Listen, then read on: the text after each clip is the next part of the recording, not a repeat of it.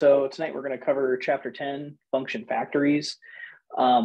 What we're going to be focusing on is, I think this chapter had 4 kind of main learning objectives that we should be getting out of it. The first one is just understanding what a function factory is. Then the second one is recognize how function factories work. And then discuss and learn about non-obvious combinations of function factories. So some application, and then really observe how to generate a family of functions from data and a function factory. So how can we use some of those functional concepts that we discussed last time to develop additional functions using like a list or like a data frame and so on and so forth. So to kind of get started here, we have to really first define what is a function factory. And really at its core, a function factory is pretty simple. A function factory is a function that makes functions. If you read into this chapter, it gets a little bit more complex than just that simple definition, but really that's like the foundation of it. We are crafting functions using a function. And part of this, and the book says that this isn't really a technical term, but it's a term to kind of help keep things a little bit more organized. A factory-made function is known as a manufactured function. And so a lot of the examples that we're going to work with, especially observing some of the behavior of function factories, is looking at the manufactured functions that get produced from a function factory. So before we do this, the book really kind of emphasizes some like review of key concepts, because now I think we're kind of at the point in the book where we're starting to take some of those foundational chapters that we've been talking about and kind of piecemealing some concepts together to really understand how to create function factories. And so some of those that I kind of felt that needed to be highlighted again were this idea of R's first class function behavior or characteristic. So functions are like any other object in R. And so I think that's something that needs to be reemphasized. Basically, there's nothing special that we need to do to define a function. We just use the assignment operator to create a binding. And then functions behave just like any other object. And since they behave just like any other object, they can have similar characteristics to any object that we can create in R.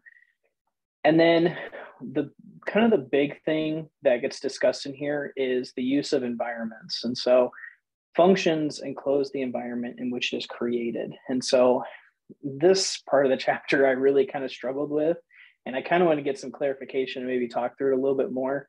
But this idea of like enclosed environments versus like parent environments and how that interacts with function factories, like I got a little confused with that. And so maybe we can kind of clarify that a little bit more, especially within this.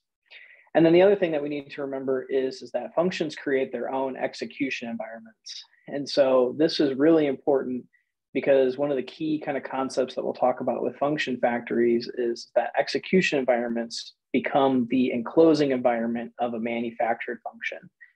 And so there's some diagrams that I'm going to share from the chapter that I think kind of really kind of emphasize this. But this is the key point, is that basically that execution environments become the enclosing environment of a manufactured function. So to kind of get started, we need a couple tools to work with and to kind of use the examples. And so the libraries that we'll be working with is rlang, mainly to be looking at environments and to access objects in environments. We'll use ggplot2 because there's a couple examples that look at using function factories within ggplot2. And then the scales package, which has some like formatting functions that are function factories. So let's kind of dive in here to talk about how does a function factory work. So starting off, kind of the key point, like I mentioned before, is the enclosing environment of the manufactured function is the execution environment of the function factory. Now, it took me a couple of read-throughs to really kind of understand this, but I think I kind of captured a little bit more. But like I said, I'm going to have to ask the group to kind of explain this a little bit more to me. But really, we start off with this kind of very simplified example where we're creating this function factory called power1, to which has like this nested function inside of it that has an x variable and an exponent variable. Now, what we're going to do is we're going to create a manufactured function called square and cube, And what we're going to do is we're going to define this exponent value here in the function factory, to which gets carried over into the manufactured function square. So to kind of keep things straight here, we got to remember power one is the function factory, square and cube are the manufactured functions. Now, what we can do is that we have expression pretty much defined in the, I think it's, and this is where I get kind of confused a little bit, is since we have exponent already defined within square and cube, we can pass in the x value in here and then get that operation returned. So if we take square of 3, we'll get 9. And if we take the cube of 3, we'll get 27, okay? What gets really interesting about this is kind of like the interplay with environments and how environments work with this. Because if we just look at the function definition of square and cube, we get the same kind of function definition here. Again, x carried to some exponent. So it's pretty obvious where the x value is coming from. What isn't as obvious is where is exponent coming from. And so we have to kind of use a little bit of like visual diagrams to kind of explain where those values are binded or where they come from. And those are coming from the previous execution environment of the function factory. So I think I'm saying that right, but somebody correct me if I'm wrong. That's what I got out of it. Sounds good. Okay, cool. All right, cool. That's what I was making sure. Because like when you look at this like diagram, and this diagram again is just taken strictly from the book. At first, like it takes a little bit to digest this diagram, but basically what you have here is once you kind of like dig into it, you really start to kind of appreciate these diagrams because it really shows you that interplay of environments and how those interact with your function factory versus your manufactured functions. And so here's your function factory power one, which has its own definition. And here are your manufactured functions, which would be square and cube. And the exponent inside of these manufactured functions is coming from a binding with the previous execution environment, to which comes from the function factory. Now, I guess the other thing that I want to make sure is like this piece of the diagram, does this show that this environment is a parent to this environment or this functions environment? That's the only thing that I really didn't understand, is where these blue aspects of the diagram came in. But I don't know if anybody wants to take that. Man, these diagrams, like I'm not doing well with them in general. So, but yeah, it's kind of, I was wondering the same thing, right? Because, yeah, I don't know. I guess, so the EXP is the parent, but then it's really the other way around. So it's showing that the parent environment for that environment is the environment of the function factory, right? The function factory has its own environment as well. So I guess this is the way I understand it, and somebody correct me if I'm wrong. Like there. This box the execution environment? Like, okay, like power one gets run, you know, you're defining like cube or square.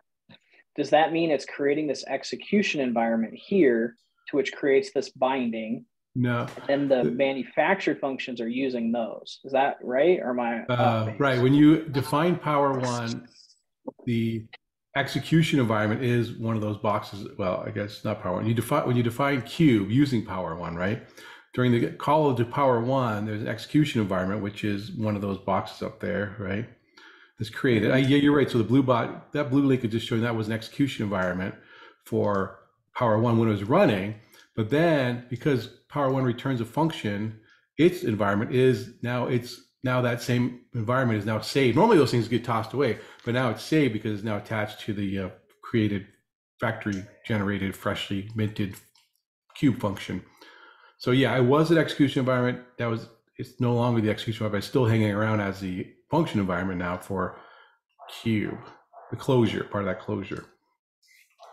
Okay, that makes sense. So if you look at the Power One function, its execution, I mean, its environment, its closure environment. What's the right word for it? Function environment. Function environment is just a global environment, right? See a little black dot. Oh wait, does this work?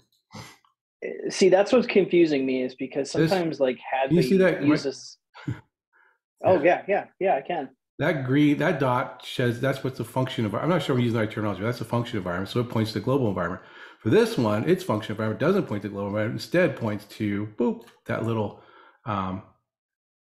environment that it used to be an execution environment. Now is the closure or part of the closure of cube. And I suppose not shown is that this environment also has a parent, which I don't. That must be the global environment. It can't be anything. Well, it would be the closure. It would be whatever. Because it would be the global environment, yeah. Oh, okay. Because I think I can clear it. I think because what was kind of confusing to me was like, because I think Hadley, and I don't want to do too much criticism of it, but like, I don't think he does a really good job of defining like, here's the execution environment versus the, this environment and this environment. Like he shows us some of it, but like, it's just hard to keep in my mind, like which environment are you pulling from? Which environment are you referring to? And this idea that like, go ahead. That's what I'm going to say. Part of this is a terminology issue if you're not used to using those terms. And some of these he invented, I think, just for this. I mean, certainly the closure environment or the parent environment all makes sense, but I'm not sure what he called an execution environment. I guess that makes sense too, but sometimes that's called the call stack. Oh, he calls it the call stack too. Okay, whatever. Anyway. Yeah. And it's this idea that like execution environment is ephemeral. Like when we first learned that, like it's there, but then it disappears. But now that you're creating a function factory, you're like maintaining that environment. And so it just gets like, the function environment knowledge. Let's look back in chapter 7. The function environment is what he calls that environment that is part of the closure, that is the function that would have any local variables and things like that defined. Okay, so then is the function environment different than the enclosing environment? Is that different? That's where I got confused and I didn't really know like the difference between the two. I don't think so. Is the enclosing environment different than the execution environment? No, the execution environment is different than the enclosing environment. But so then are we saying that the execution environment is like where this is defined? No. And then the execution environment is like when it's run? The enclosing environment, yeah. So the enclosing environment is that thing right there, 0, 7, X, whatever. That's the function environment or enclosing environment, whatever you want to call it. But I like to call it function environment because that's what he calls it. Function environment. Okay. Yeah, that's like where I struggled a little bit, was like I knew environments were important to this concept, but I just didn't know like the terminology. I just need to kind of struggle with a little bit. But. Yeah, me too. Cool. Any other comments on this? Like, I know this like diagram at first, like when you first look at it, it's just like, oh my gosh, this is a lot. But once you kind of like start picking it apart, it like really helps you kind of better understand like how these components like interact with each other. Okay, so we also have to kind of pull on some stuff that we already know. And I did forget to mention at the start of this that I adapted my notes with the previous cohort's notes. So some of the stuff I'm working with from the previous cohort. So if something doesn't make sense, we'll just kind of have to pick through it. But some of the stuff that we kind of already mentioned before is this idea of first-class functions. Again, the idea that functions act like any other object. We don't have to do anything special to define them. And functions have their own environment, and then they have a parent environment to them. If we wanted to look at that, we could use Erlang's FN environment. So if we define this function here, here we're creating a binding of y to 1, but then we're creating like an f binding to this function here. And then we're defining what the function environment is. Its environment is the global environment. But then we also have this idea, what we've been talking about, that execution environment. So, execution environments are ephemeral, right? Once they run, the garbage collector will take care of it and just get rid of it. But with function factories, we're going to leverage that execution environment for our function factories. Going back to the idea of like, if we define exponent in the execution environment, later manufactured functions, when they're run, will pull on that previous execution environment or the values in that previous execution environment. So some more fundamentals regarding this. There's 4 things that were kind of brought up when we talk about some of these fundamentals. The first thing is that idea about environments, which I think we've kind of talked about quite a bit already. But there's some stuff with lazy evaluation that we need to be careful with. So we sometimes have to do like force calculation.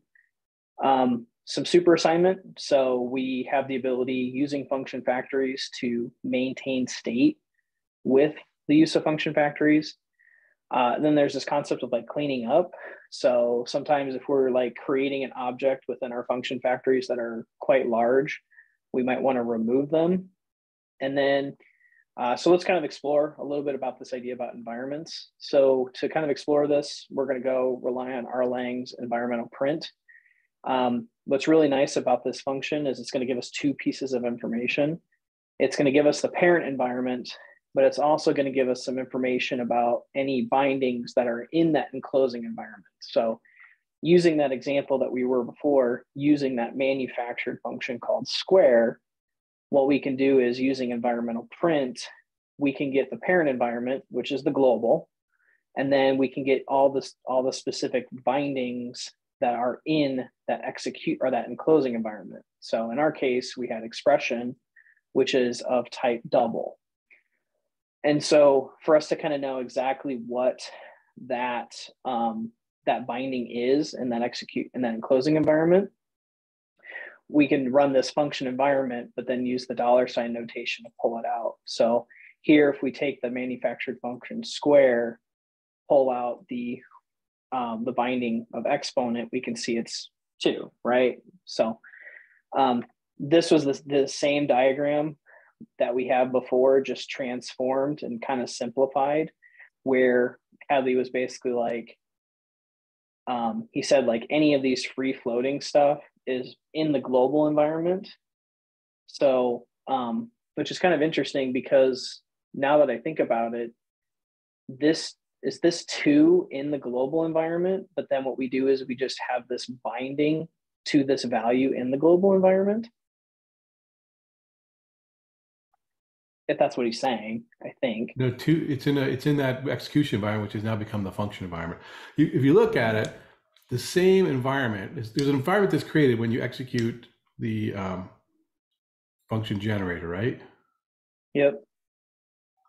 And that environment is literally 0x7f8. That's where the pointer to it is. That same pointer is now just copied into the function environment of square now, and then it's not garbage collected anymore because it's got a link, so it's not going to get garbage collected. So you captured it. You captured the execution environment and made it into a function environment. That's maybe a better way to say it. I don't know. I have a head code. I may be making no sense at all. But that's basically what happens. I'm just wondering now because now that I'm thinking about what he said about this diagram, I think if I remember the terminology, he's just like, okay, any of these free floating values are now free floating variables. Free floating variables, but the box 2 is just a value. I mean, I guess it's just a constant, right? So it's not anywhere. So then this value, could you attach another thing to it? No, it's just a 2. It's like the number 2. Literally is the number 2, right? Oh, okay. I guess it was something complicated like a data frame, though. Yeah, it would be a pointer to the same data frame because we might only do modify and copy, right? So it would be a link, a pointer to if that's something that also existed in a global environment in that case. But 2 is not really, doesn't take any memory, right? It's just, I mean, it does, but it's not like it's not only 1 2 in the world. There's every time you need a 2, you make a new one. Does that make any sense? I wouldn't attach too much significance to the fact that 2 is floating around free. It doesn't mean necessarily that it doesn't follow his rule, I don't think, about being in the global environment. Yeah, so I think if I'm understanding this correctly, what's really important is this binding. Like it's this binding that's really important because like this 2 wouldn't exist. The garbage collector would just get rid of it, right? The garbage collector would get rid of it, but because we turned it into a manufactured function, it's like, hey, create this binding in this execution environment of this manufactured function. So the next time that you call this manufactured function, this 2 gets evaluated. Am I right? Yeah, essentially. I mean, you said execution when I think you meant to say function environment, but yeah. Yeah. Okay, function environment. Yep. Okay. Environments. I thought we said in the chapter it wasn't that important, but it's it's really like, not though. I mean, I think you're in some ways. I think maybe we're overthinking it a little bit. I mean, it's just like it's not that the way you generally use these is not that big a deal. You just recognize, oh, I'm creating a little closure here, its own little special environment where I can define things and they hang around like an object almost. Next point. Yeah, that's a good point. I think it's maybe how R6 objects are even made, sort of, but. Well, that's where I think we're kind of getting into that realm of like, and I think we kind of talk about it here when we start talking about some of the examples, but like where it's like if you're trying to maintain state, because function factories can technically maintain state, it's like if you're getting into that realm of maintaining a lot of different states of different variables, you should be using OOP and you should be relying on S3, S4, R6, right? I think. Yeah, I think so. I mean, these function factors are specifically useful for cases where you need to have a function for something else and needs it, like in the examples he gives in this chapter. Mm-hmm. So, like for a map or something, right? Oh yeah, for like a functional. Okay, yeah. That makes sense. Kind of moving on from there, there was this discussion about this little bit of a bug and this use of force. And this was kind of interesting if you had the opportunity to look at the exercises. There was a little exercise about like force and what force does. And if you dig into it, it's like, hey, force really doesn't do anything. It's just what they call syntactical sugar, right? It's a function that's basically meant to make it more intentional what you're trying to do. And you're trying to force the execution of a variable so you don't have any issues with like lazy evaluation. So I don't know why I can't get it to replicate here. I tried to see what was wrong with it in my notes, but basically here's the same definition of power one. And what we do is we define square, the square function. I think I might know what's wrong with this now, but we're going to do some indirection here where we first bind x to this value 2 and run square, and we get 4. But the book shares this example that if we do some indirection where we create this binding of x to 3 and run square 2, it should return 8. I don't know why my notes are not producing 8, but the reason why this is the case is because of lazy evaluation, because x, and somebody correct me if I'm not saying this right, x doesn't get evaluated until square is evaluated, right? And so because like, remember, it goes back to the idea of like function arguments. Like function arguments are lazy. They're not going to be evaluated unless they're needed. And so like if you define it up here first with x is not going to run until you run the actual square function. And then it's going to define that binding or use that binding. So how do we fix this little bug? We use this function called force. We do force expression. Here's the function definition. If we do that kind of same thing, it should produce the output as expected. It took me a little bit to kind of wrap my mind around this, but it just goes back to that foundational concept of lazy evaluation and why that's the case. So, hey, you mentioned somewhere in the book or somewhere I'm saying something like, force doesn't really do anything, but if it's overcoming like some kind of assumption of the language, that seems like it's doing a lot to me. You know what I mean? Like, I don't know. Maybe you were just being facetious, but I have read something like that before too, about some types of syntactical sugar or whatever you want to call it. Functions aren't that useful. I mean, I guess utility is in the eye of the beholder. It seems wildly useful to me, but alas. I wonder if that's something they changed in R. So that's why you're not seeing that do that. Maybe they've changed it so that in certain cases it'll automatically force. I don't know. Yeah, I'm getting 4 as well. I can see and I know change to that. Yeah, I think we've seen a couple of those times where like something has changed, where it could be that that is the common behavior now. And I think Stone, you said you just replicated it. Yeah, I don't know. It's odd. Maybe it's not a thing anymore, but I think going back to like, you know, the point that was being made about force, it's like, if you look at the definition of it, it's like you can just put EXP here, like EXP, and not put force over it, and it will do the same thing, or it should, unless that behavior has been modified. But I think like Hadley's, like the documentation's argument of using this is like, you are being explicit in what you're doing. So when people read it, they know that you're forcing execution of expression. It's kind of like the use of return, right, in a function. Like you don't always have to use that return. Like you could just leave it as is, right? So, but being explicit is a very good reason to use anything, let alone force. But yeah, absolutely. I mean, because if you just had free floating exp here, people would be like, what's going on here? But now that you have a function wrapped around it, you know, you look at it and you go, oh, they're doing something to this. It's not just some free floating value or some free floating variable in your function. Right. So the next kind of conversation was this idea of like using function factories create stateful functions. And so this is another use of the super assignment operator. So obviously we're pretty familiar with the usual assignment operator, right? This always creates a binding in the current environment, but if you use the super assignment operator, it's going to rebind an existing name in a parent environment.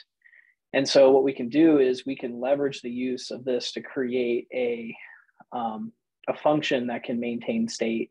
And so an example that Hadley provides in the book is this idea of the counter function. And so what we do is we're defining this function factory here, where we're just binding I to 0. And then what we do is we have a function here that uses the super assignment so that every time that this function runs, I gets pushed up into the next level of this function and it increments I. So what's nice about this is we can create this binding of counter 1 and counter 2. And because of, I can't remember the concept now, but I think it's because of the fresh start concept. Anytime that we run like counter 1 versus counter 2, it will maintain states separately from each other. So if we run counter 1 here, it's 1. If we run counter 1 again, it's 2. And then if we run counter 2, it's going to be 1, because these functions are completely independent of each other. Even though that the definition is the same, they're completely separated from each other, I think due to the fresh start principle, but somebody correct me if I feel like I'm not saying that correctly. Yeah, it's I found this on the web. Well, maybe Siri's got the answer. I think what he's referring to is up there in new counter, the very first line, where it says I equals 0. That's a single arrow assignment. So you remember how R works when you do a single arrow assignment. If it doesn't exist in the current environment, which right now is an execution environment, at that point, it'll create a new variable, fresh start, called I, right? And that is now been defined in that execution environment. Now when the next line creates returns a function, right? Creates a function, returns it, it'll use that I from that execution environment, which is now again the function environment when it returns it. So it captures that I inside the execution environment to become the function environment. So that makes sense. Actually, now you guys made a mistake getting me into this. Now, like I'm you made the worst mistake of the night, Ron. Sorry. Okay, so the original. The night's young. What's that? Yeah, I know. Seriously. So the I assignment 0. Okay, so that's just the functional environment, the execution environment, whatever you want to call it. But then the function. Okay, so then the next I assignment is the super assignment below. So you're taking the value. So I mean, aren't we like assigning I twice then? Remember that stuff that's inside the function the lower function doesn't happen when you call new counter, right? That only happens when you then call whatever you got back from new counter, like counter 1 or counter 2. Well, that just creates a function, doesn't execute it. Yeah. So by the time you actually do call it, I has a value now in that local environment, in that function environment of 0. And then we use super assignment here because we don't want to create a new I, another fresh start, which is what would happen when we only use a single assignment. We want to make sure we use a double arrow to assign to the enclosing environment I, which is that function environment. This is like Inception. There's like dreams. It is a little bit. It is a little bit. Yeah. One of the exercises has you walk through changes to this thing that will help, I think, illuminate how it works. Because like if you don't use the closure, or if you don't use the the global assignment, super assignment, then what happens? So that's worth doing just to get a little intuition. Yeah. Yeah, I think the exercise is like, hey, don't use the super assignment. And then, I don't know, I don't want to be a spoiler alert, but it basically just like, if you run that function over and over again, it's just going to keep outputting 1. Yeah, that's all it's going to do. In that case, it's going to, every time you run the function, it's going to fresh start again every time in its execution environment and ignore the enclosing environment. Can I just ask this? But the super assignment, that means it's going to the parent environment. I mean, which in this case is, it's not, is it the new counter environment is what we're saying? Yes. Oh. Well, it's the new counter and execution environment, which is then captured. Mm-hmm. Right. Because it's like, because there's like there's 3 environments here. You have this environment here enclosed by this function, and then you have another environment which is captured by this function, and then the third environment would be the global environment, right?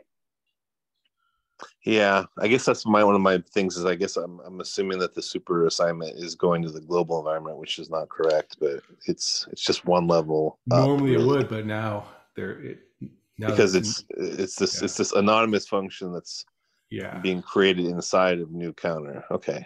So its environment isn't the global environment anymore. Now it's the execution environment for new counter during that particular execution. And next time new counter is called, another brand new fresh execution environment is created, and that's going to get assigned to the next counter. So they're separated that way. My brain hurts. It does require a little bit of no, I mean, it's cool. It is the way cool, to really learn this is to implement your own programming language. Then you'll totally understand. No, I mean it's like it is cool. I grasp it for a minute, and then it kind of sidesteps me, and then it's like, well, I'm back. But no, it is cool when you grasp it. Yeah.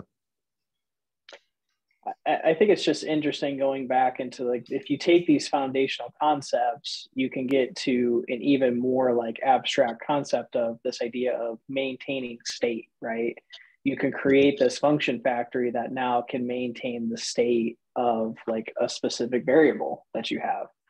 So I think this is like an important concept, because I know we're probably going to get into this when we start talking about OOP, because, you know, OOP, we're going to be managing the state of many different variables in, I'm guessing, some other type of execution environment handled by like an S3 object, an R6 object, S4 object, I'm assuming. But so this concept will probably come up again for sure. Mm-hmm. And so here it comes back here, like as soon as your function starts managing the state of multiple variables, it's better to switch to R6. So that's basically where it's coming from. Kind of moving on, there's this concept of like garbage collection, or this idea of managing large objects. So if you have a function that creates something inside of the execution environment that is of significant size, it's best just to remove it. So using RM to do that. So here's an example where we define this function where we're creating, basically the output of this function is just to create the mean, to calculate the mean of some uniform distribution.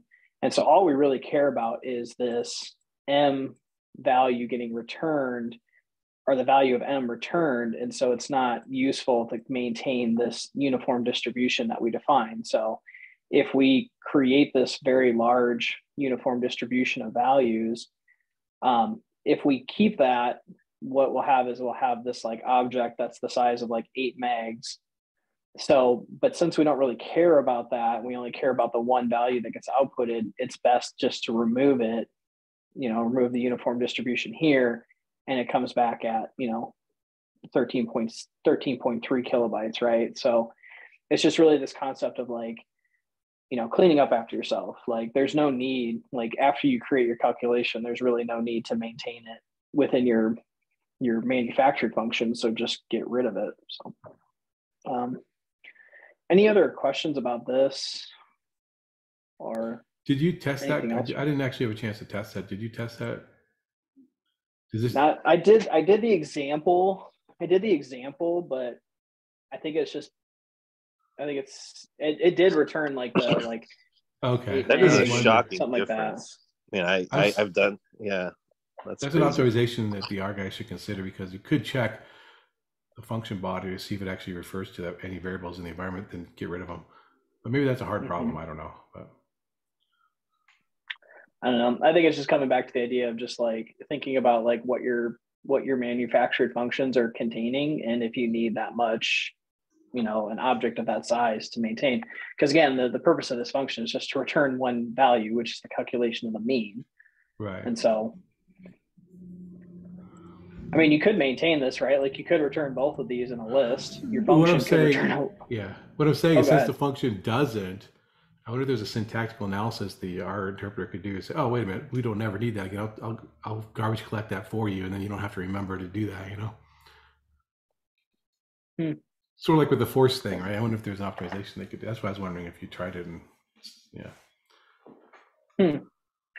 That's interesting. Well, I think it comes back to like, if you wanted to, you could return both of these. Like if you had like a purpose to have both of these values, just return a list. Yeah, you could, but dash X. But if you clearly don't, then it seems bad to me that you have to remember to RM just automatically remove it. Yeah. It's about. I feel like tonight's mantra is being explicit. So RM X is explicit. Sorry, I just feel like I need to be devil's advocate. I don't actually. No, that's a really good point. Yeah, that's a good point, right? Like if you dig into the source of this and you see like, oh, they're calculating like, a uniform distribution, but it disappears, or like it's still there. Yeah, I think that's maybe I would write it as run if, then pipe into mean, and then I wouldn't have to ever have the X variable at all. Oh, I wonder if you could do that. Yeah, if you could pipe this into mean, and if that, it wouldn't, because you're not defining a variable in the execution environment, so it's on. That's interesting. That's a good point. Looks nicer anyway. I think one thing you could also do is like, even if it's not defined, if for some reason you could access the environment of the function and look into it to see if an X is there or not. So you might have weird metaprogramming stuff around that, where it's just like, okay, I want to see what's inside the enclosing environment, even if it's not being used, or like how it was created, essentially, something like that. So. Yeah, that's a good point. Like this is a very simple, you're just doing a very simple kind of operation here. And but say you had like a really complex one and you want to dump like a browser in here to like look at it as the function was running, and that X is here, it would give you the opportunity to double check X before anything else. So I like that idea too. Wouldn't we also just save the same amount of space if we just put the run if statement just inside the mean function? I mean, like, then we're like not having to like save any objects before M, right? Or I don't know if that makes a difference, but yeah, that's what I was suggesting. I was going to. Oh, did you already suggest that? I was going to do with the pipe, but it's the same thing. It's just. Oh yeah, it's true. Yeah. Yeah, I think. I mean, there's. Oh, go ahead. I was just going to say, if you copy and paste the run if N and just put it where the X that you have highlighted, and then. Yeah. Multiple ways. I think he's just talking about like, hey, if you don't need this just massive object, get rid of it, and here's how you do it. But if you need it, keep it. So. Okay, so we're gonna kind of move into some like specific examples, And I have to be kind of upfront. Like, I understood the graphical factories examples, but when we get to like the statistical ones, like those ones are really challenging because I don't have the mathematical or statistical chops to fully explain what's going on with those.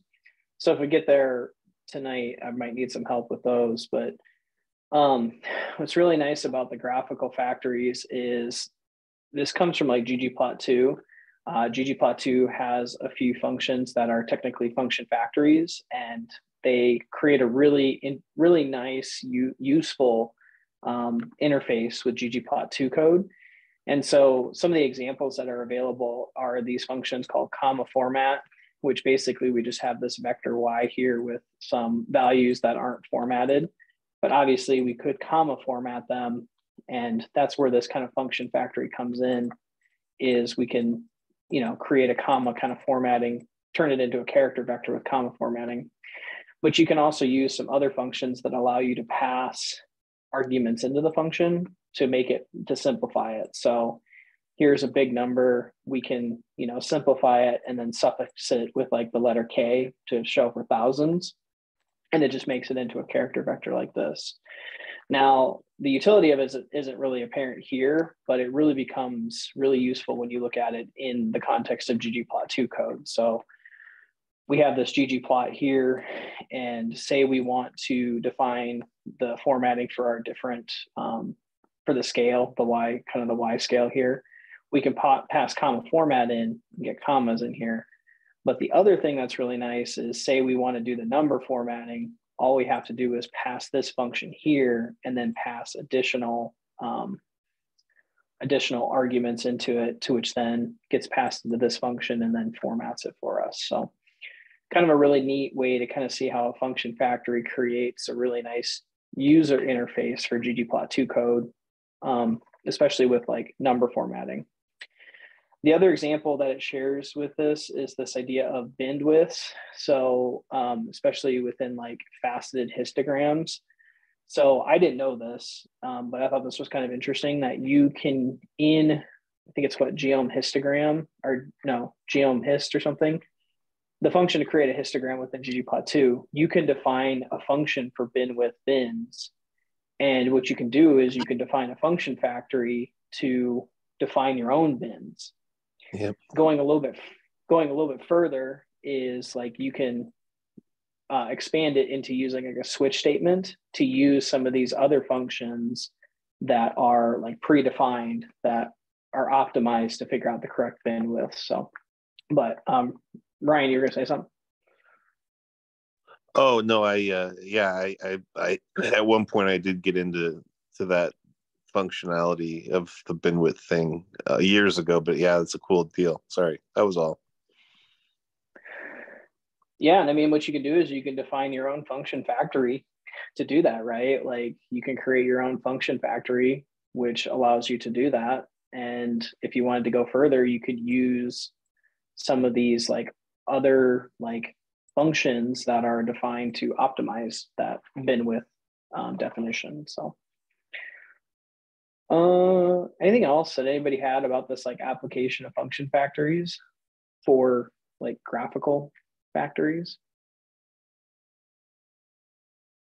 I thought this was kind of neat, just this idea right here about the idea of like how it creates a really neat interface. So yeah, those I know a lot of people that do stuff like that, where they do these little, I guess I guess I always thought of them as like window functions or whatever, like, or things that you kind of add to the other functionality to make it cooler. But yeah, I've seen this and I've always wanted to get into it, but too intimidated so far.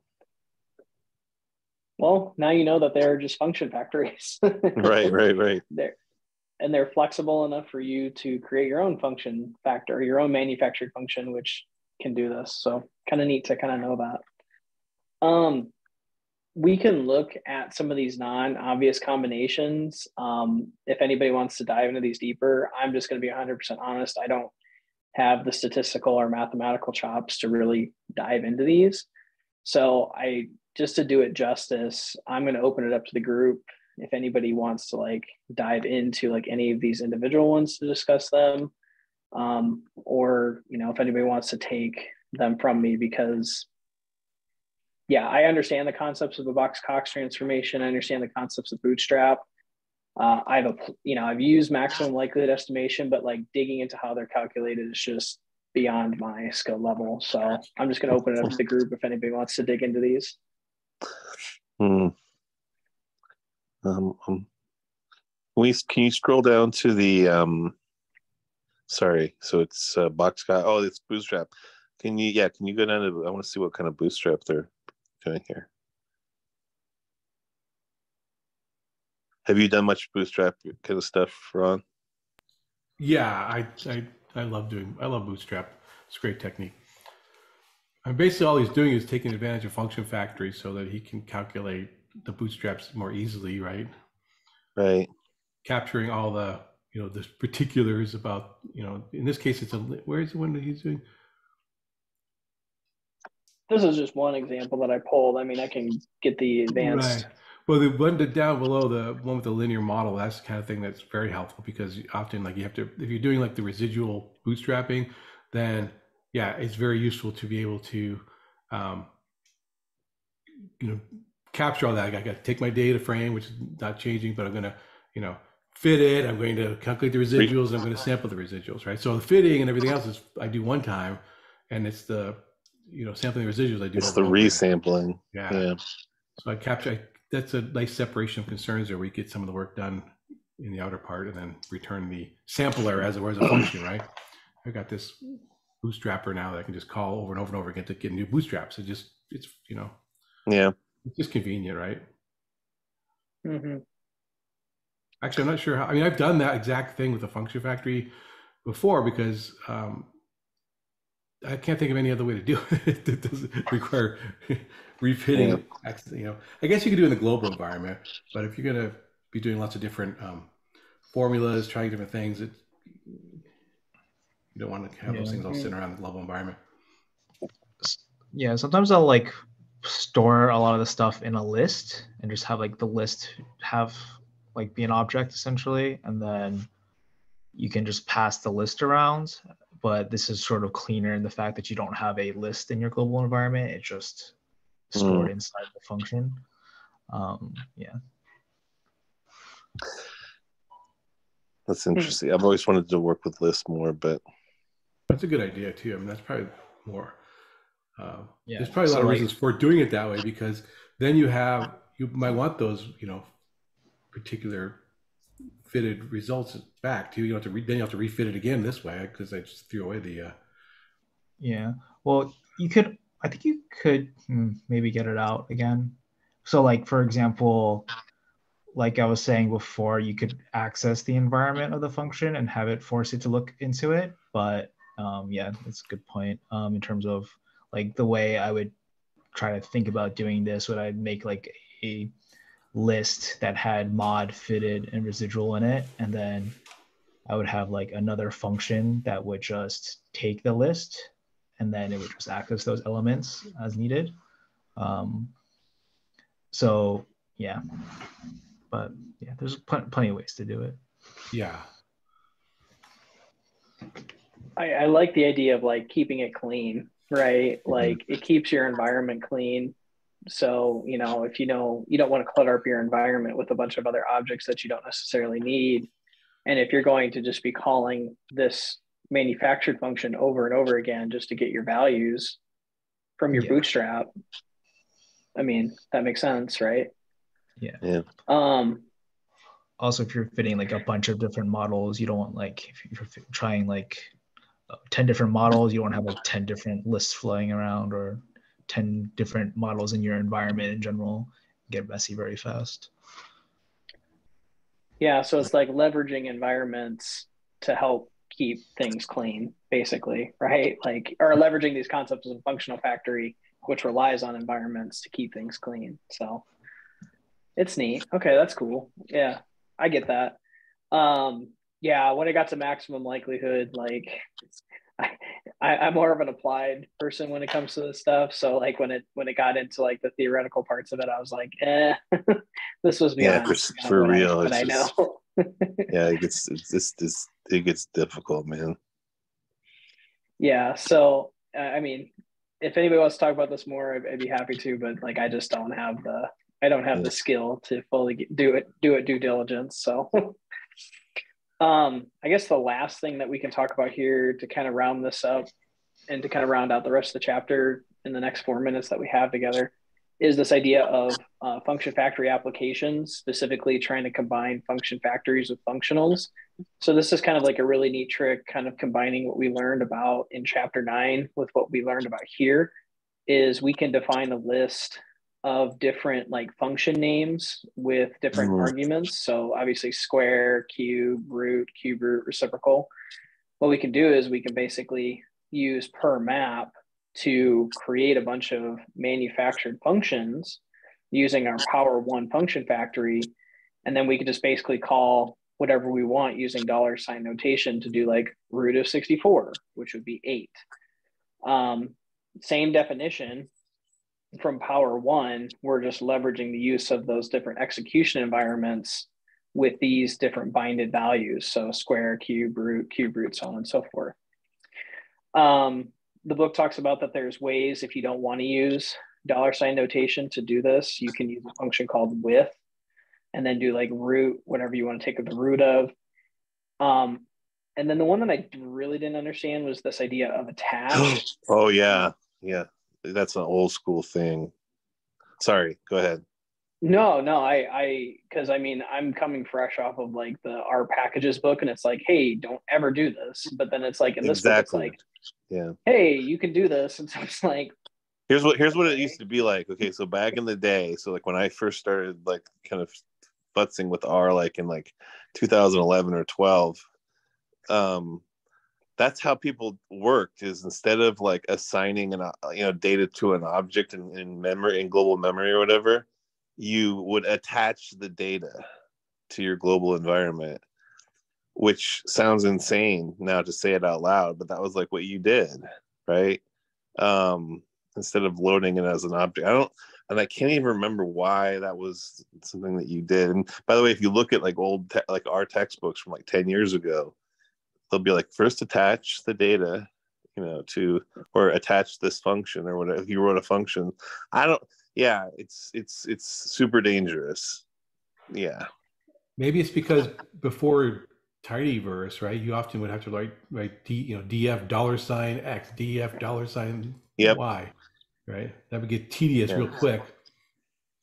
Yeah, I actually like $ notation because to me, I like the sort of a hierarchical nature of it. Like you have, where's whatever the thing that you're pointing to coming from, but maybe it's not for everybody, I guess. But yeah, never attach. Jeez.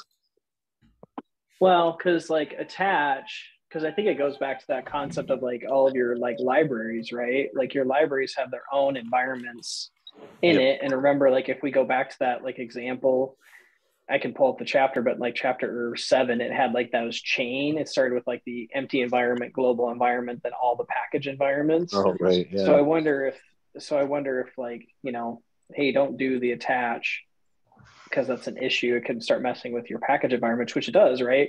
The following objects, if you do it this way, they're being masked because you now attached your own definition in the global environment here, which is a bunch of your manufactured functions. Yeah. But all the more reason to use the conflicted package, like I said, like 3 or 4 meetings ago. That's like that thing saved my life.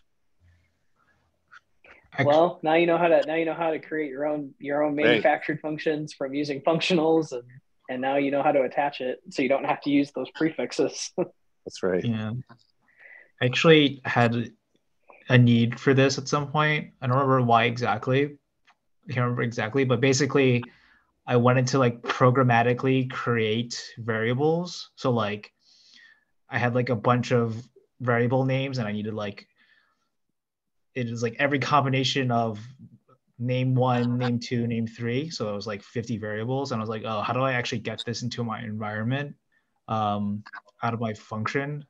And I didn't really have a way to do that. So I ended up returning a list and then accessing the list repeatedly. But for some reason, for like some parallelization reason, I needed to actually be in the environment. So I had no idea how to do it. So I came up with some other solution. But in this case, you could imagine like programmatically creating like a list of like 1,000 somethings and then assigning it programmatically and then attaching it to your environment so you had access to all of them. But yeah. I wonder if like attach is just like, just throw it into the global. If it's like a function that's like, just throw it into the global. Yeah. That makes sense. Hey, if you need it, you need it. I just know in our packages, it's like, don't do this. Yeah. But the last thing to round us up here real quick, there's another way to do it. You can use Erlang's environmental bind, which then you just attach to the global environment. But it works the same, and then you unbind this way. But I wanted to kind of finish that up and we can open it up for some more conversation, but I know I'm already like 2 minutes over. Yeah, So I gotta dash, you guys. So next week is Ron though, right? And I'm doing the week after, I think. Yeah, I think we got function operators coming up next, which I think is Ron. So Okay. I will see you guys then. Take care. See ya. See you later. I mean, I could hang out here for a little bit and chat a little bit more through this, but I think that's pretty much function factories in a nutshell. I only just had one comment. I think there is a difference between attach and rbind, because attach will attach the object to the search path, right?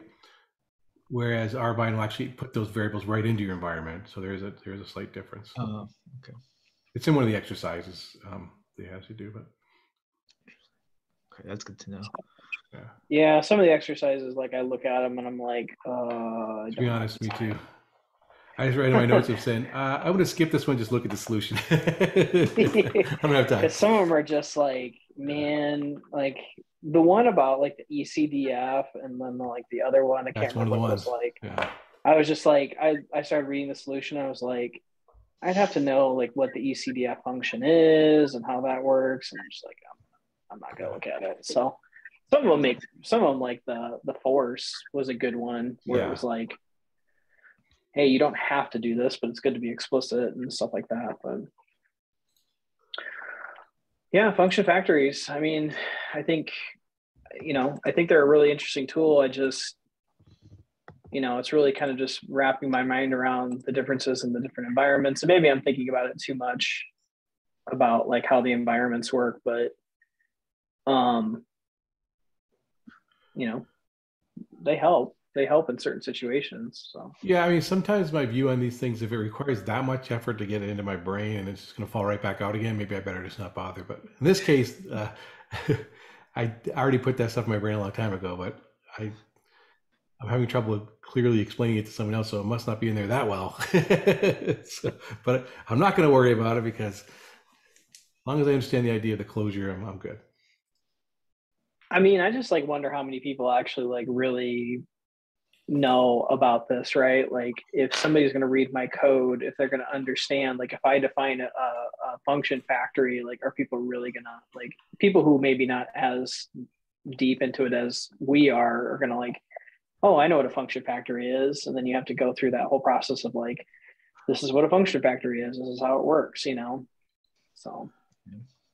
I mean, if you really want to learn more about that type of thing, I can highly recommend the Structure Interpretation of Computer Programs book, because that is a major topic of the whole thing, about the environments and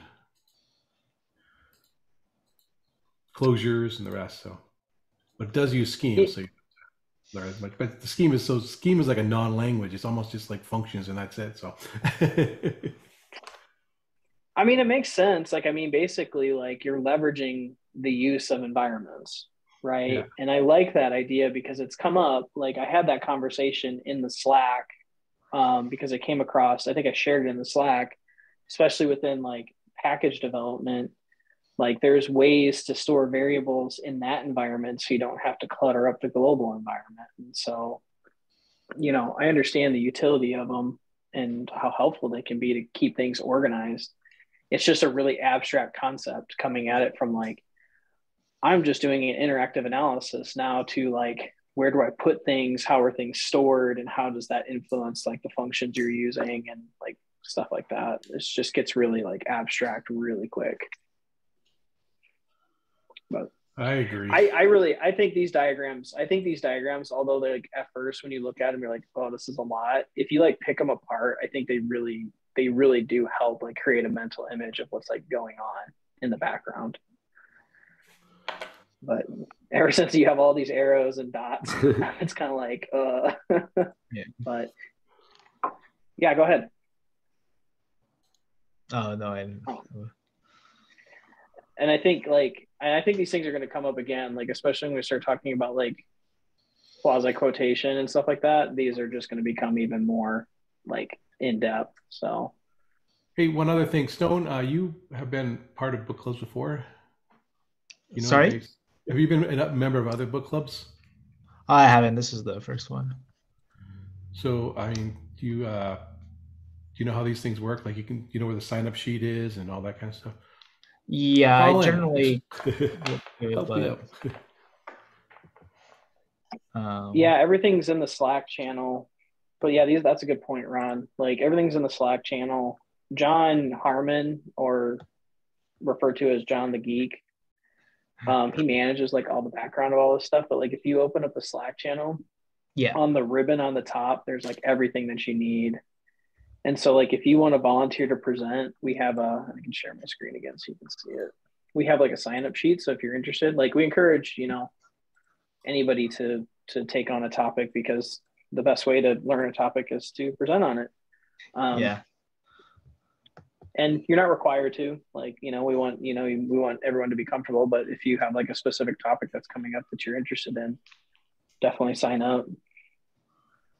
Yeah, I can definitely sign up for something. So no problem. Yeah. And I usually reach out. I try to like a few days before to double check to make sure everything's going well. Cool. And this group's pretty good. I've been pretty happy so far with like people jumping in, and everybody's been pretty open about like taking on topics. So that's been very helpful. Yeah, for sure. Yeah, I can definitely take a topic or so. And then we do have, go ahead, Ron. My only reason for bringing that up is I just want to make sure that we didn't talk about it before. So I just want to make sure that Stone knew how to do all those things. No, that's a good point. Like I always kind of forget about it because I've done a bunch of these now, and I kind of overlook some of it. So I really appreciate you jumping in about that. Cool. I don't know, unless anybody else has anything else. I think that's pretty much all I have. I think I'm gonna go lay down and take a nap. This head goes killing me. Cool.